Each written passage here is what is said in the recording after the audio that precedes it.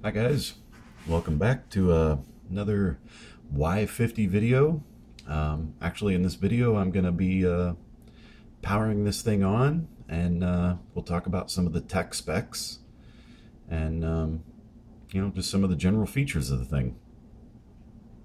So I guess first off, right over here by the left speaker is the power button, and we're going to go ahead and hit that thing, and we're going to look at the boot up time, just kind of see how quickly this thing starts up.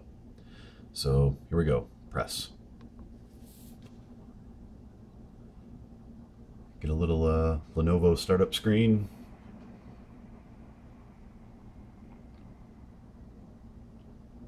This pretty much hides the post information.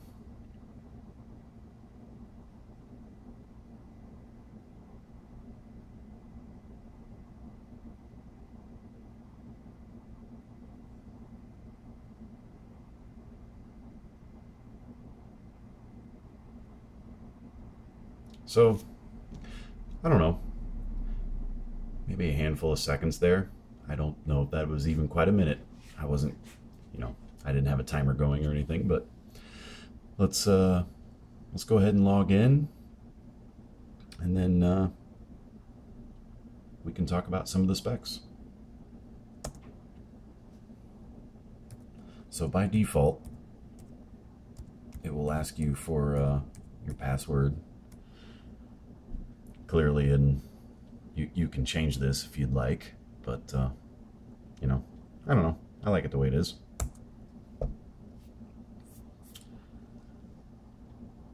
So it's going to take some extra time. Okay, we're in. I guess one of the first things that I want to mention is, I think that Lenovo calls this the one key, but I'm not entirely sure. But if this thing will get in there and hopefully focus, right next to the power button on the left there, you'll see that little parabola looking arrow. At this point, the most I know is during startup, you can hit that and you can get into the BIOS settings, which maybe I'll do another video of. Actually, I haven't had to do that yet, so I don't know a whole lot about it. But anyway, let's go ahead and back out. The speakers that I mentioned in another video, I've actually played with this for a few days now, and I gotta tell you, these have got to be the best speakers, at least on a laptop, that I think I've ever heard. So anyway, they're JBLs. I'm not going to flip the computer over now, but in a previous video, I pointed out the subwoofer on the underside of the laptop. And man, it works great. I mean, I've tried music, videos. I mean, it just sounds good. The other thing, since we're kind of at this angle, is the backlit keyboard. Right now it's not on. You're just kind of, I guess, looking at the keyboard as is. One of the things you can do is function key, and this little symbol on the space bar indicates, I guess, the light level, if you will, of the backlight. So if we do a function spacebar, you can see it light up, hopefully, in the video. I don't know how well that came through. If I hold it at this angle, you can kind of see all the little LEDs under each key. So there's two modes to this.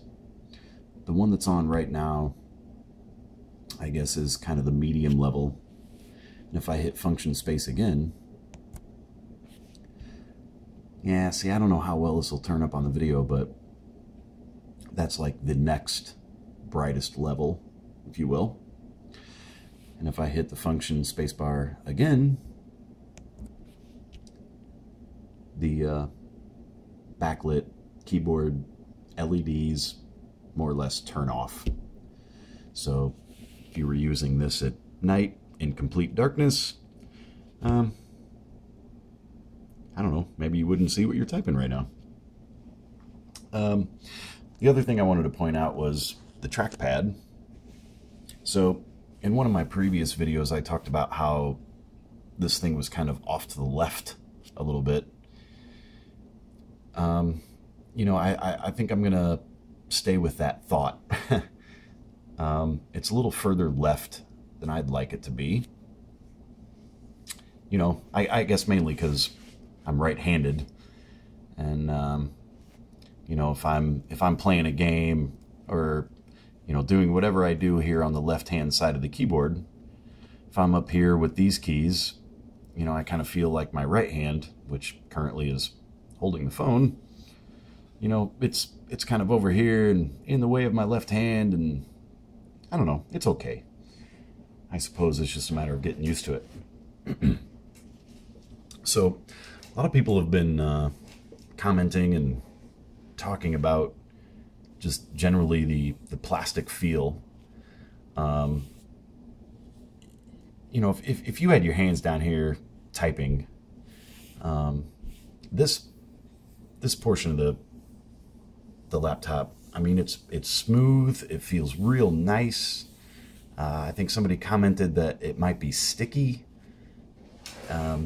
It is not sticky at all. I mean, in my opinion, this stuff feels real nice, I think. The other thing too, speaking of this general area on either side of the trackpad, even though I don't have any video or gaming recording software yet, I've put this thing through some gaming, and you know, what I like is when you got your hands down here and you're gaming, really anywhere in any of these areas you feel no heat, and I like that a lot. I will say though that when I was trying to put it through its motions, if you will, doing some heavy gaming, where I did notice the heat, and this may or may not bother you or anyone else, was right up here, right along where the hinge is for the laptop screen. That may have a lot to do with, I don't know, perhaps where the vents are located on the underside of the computer. If I had to guesstimate without turning it over, I would say that, you know, the vents are probably right under here, maybe. Anyhow, so the only, again, just to reiterate, the only place I've ever really felt heat, I mean, to the point where I might be concerned about it, is right up here, right along that hinge. You know, maybe I'll look into that and make another video in the future as to, you know, why that's happening. So anyway, let's get back up here, and you know, well, I wish I had some screen recording software at the moment to do this, but I just thought that maybe I would pull up some of the system properties for the laptop in general. So let's go ahead and go to the File Explorer. This is running Windows 8.1, by the way. That's what at least this laptop shipped with. I'm assuming they all will. Anyhow, let's get into some of that. So if I come in here a little bit, so it's got Windows 8.1. The processor is the i7 470HQ. The installed RAM is 8 gigs, 64-bit operating system, and that's about all we're going to get from this screen, I think. So anyhow, some of the other things I wanted to talk about. Give me one second. So the graphics card is an NVIDIA GTX 860M. This particular model is a 4 gig version of that with the Maxwell architecture. And from what I've heard and read, and good buddies have told me, that Maxwell architecture, for whatever reason, just runs much cooler than some of the previous architectures. And I think that's great. So, and as probably have said before, it's this particular laptop is the 15.6. Not sure if that's why they call it the Y50 or not, because I know that they have a Y40 also that, you know, doesn't have the number pad. It's a much smaller, more portable machine.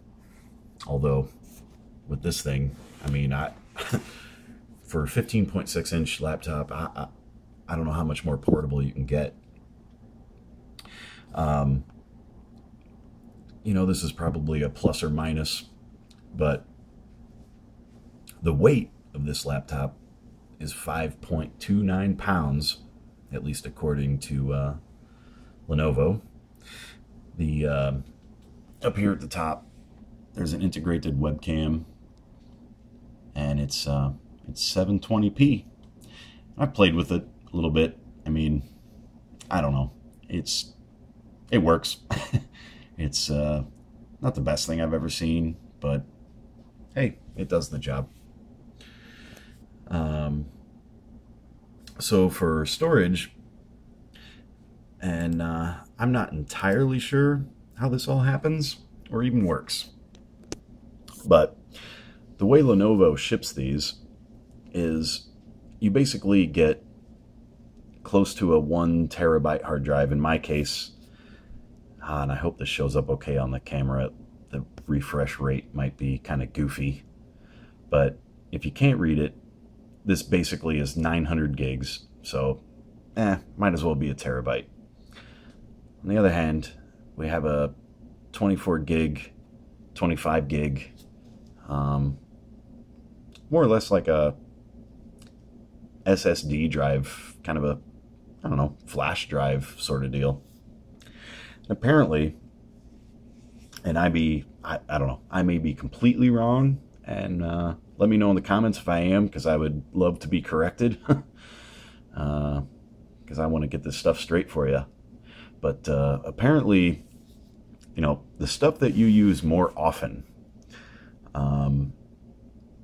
you would want to put on that drive, or, you know, I guess I'm not entirely sure how it works, but I guess the best thing to say at this point is the stuff that you would use more often, you'd want to put over here, because that's kind of the integrated flash SSD. Apparently you can get that up to 512 gigs, I guess. Again, mine's only 25. I'm not entirely sure how this all works yet, but when I do, maybe I'll throw another video up about it. The other thing too is this laptop is Bluetooth capable, which surprisingly enough, for all the Bluetooth stuff that I have and use, this is actually the first Bluetooth keyboard that I've actually owned, and I'm excited to use that and check that out. So anyway, I think I'll call this video quits for now. And like I've said in previous comments and in previous videos,